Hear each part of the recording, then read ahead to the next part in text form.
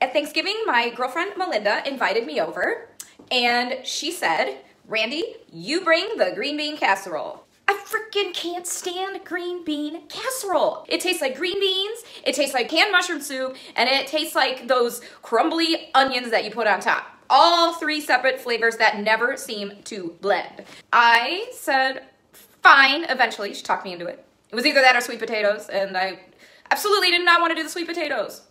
Her version of sweet potatoes is different than my version of sweet potatoes. I came up with this rendition of green bean casserole, and I'm gonna share with you guys what I did. You guys see me with saws and paint and stain and nails and crap, but we're going right into the kitchen. We have 4 cups of green beans, sliced onions, and cremini mushrooms. The cremini mushrooms are a little more flavorful, so that's why I like the cremini mushrooms.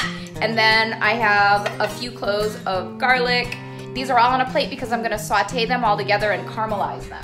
One thing you really need to do is figure out when you're gonna serve this. Give yourself 4 hours before your meal. You can actually do it the day before, the first part, and put the crumbs on and put it back in the oven the next day. The way that we're gonna get the flavors to all mesh is through some fermentation time. I know Betty Crocker says it takes 30 minutes to do. That's why it tastes like crap. Get yourself some olive oil, apple cider vinegar, some wine. Coppola wine became my cooking wine. You need some milk. This is my preference. I got some almond milk. And we need our mushroom soup. This is my preference for the onions. Trader Joe's makes some awesome ones. They have a better flavor to them. I'm gonna start by making my caramelized veggies here.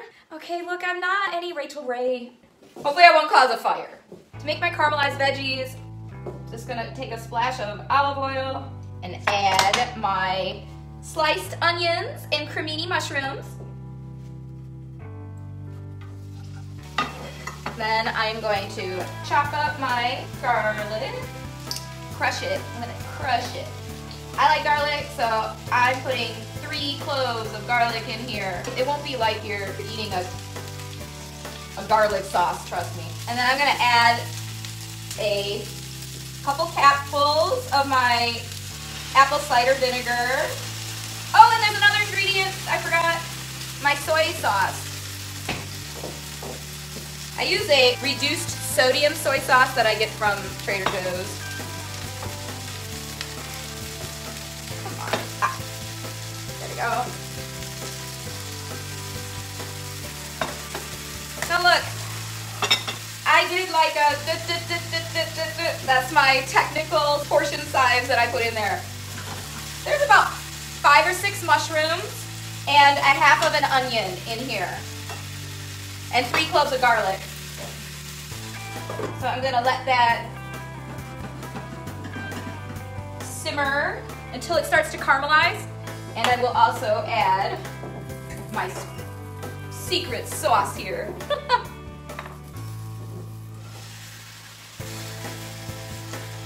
think I may have went a little overboard on that. It seems like I put too much in.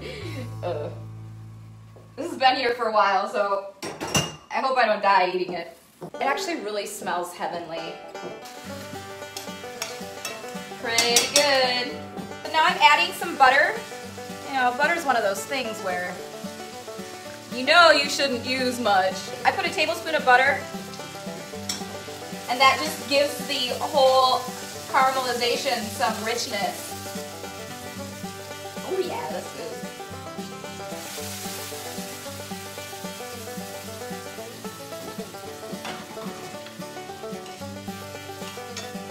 So I've sauteed these vegetables. They're a little dark, but they're dark because the red wine and the soy sauce, when it is cooked out and it becomes a reduction, then it gets dark. So I got my cream of mushroom soup, and I am going to mix it in with these caramelized veggies.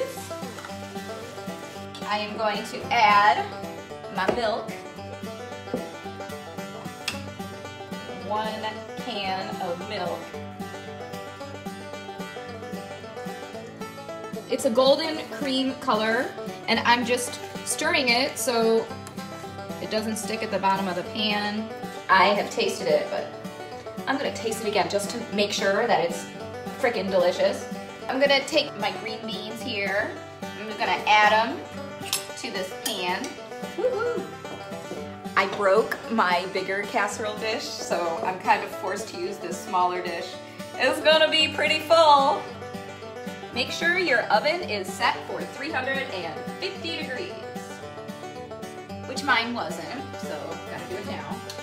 So now all of these green beans get to be poured into my casserole dish. It's kind of heavy, I can't even lift it with one hand. Was it good? Are you learning anything? I am.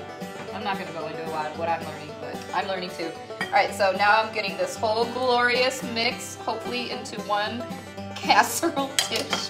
There we go. Okay, I had one little accident off the side. Oh. I'm gonna just put this in the oven and let it bake for at least a half an hour.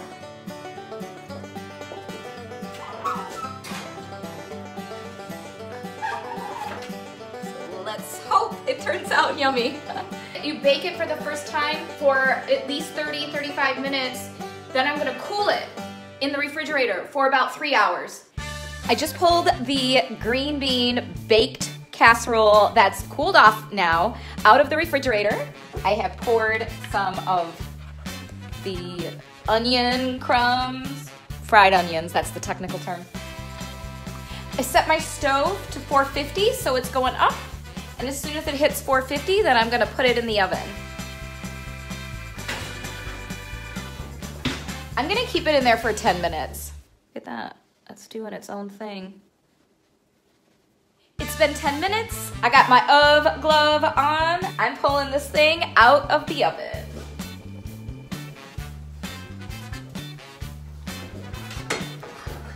You just mix these fried onions in and you got yourself an awesome dish. So it's 9:12 at night and I think I am going to get myself a serving.